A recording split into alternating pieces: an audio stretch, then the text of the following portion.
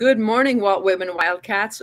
Today is Friday, June 10th. Welcome to another competitive day of learning and fun at Whitman School. There are no birthdays today, but the following students will celebrate their birthdays over the weekend. Happy birthday to Arnaya Baker, Samia Lyons, and Juan Ruiz Guzman. We hope you enjoy your birthday.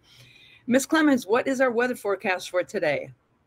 Our weather forecast for today is not a bad one. The high of 73, although it says cloudy early with a chance of showers for the afternoon hours. So I really hope that it holds off until after our kickball game. And the winds could factor into the kickball game as well with 10 to 15 miles per hour, but the chance of rain is 40%. So hopefully that holds off for us. Tonight it's going to be cool of 56 degrees and partly cloudy. Very good. Thank you for that. And yes, hopefully the rain will hold off. I'm sure you'll make an announcement on that, though. Yes, as the definitely. time approaches. What's for all right? lunch?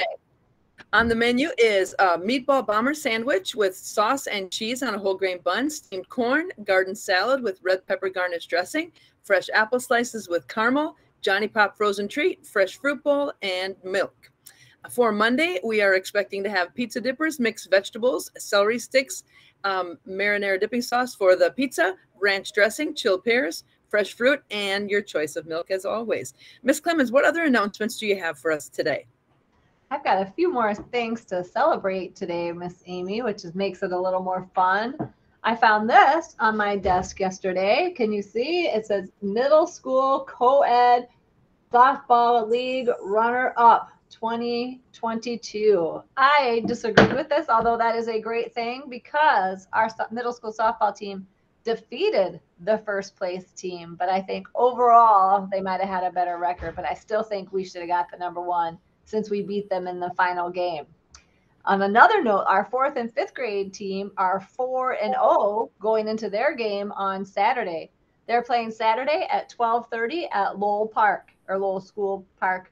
So if you're in the area and you're looking for something to do and it looks like it's going to be a nice day on Saturday as well, come over there and cheer for our 4th and 5th grade softball players as well. We also have our Student of the Month luncheon today, our last one for the year. So I'll be seeing all of you at the back table in the cafeteria. Our 8th graders, we're getting sad. It's their last few days with us, but they're heading out on a field trip today. So let's hope that they remember that they still represent Whitman and that they're being safe, being respectful, and being responsible and listening to Miss Milos when they are out and about today.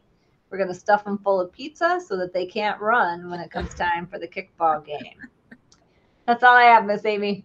I like that. One more thing. I just remembered. Today is the last day for Chromebooks. You middle 3rd through 8th grade students, you may no longer take your Chromebooks home. They must stay at school.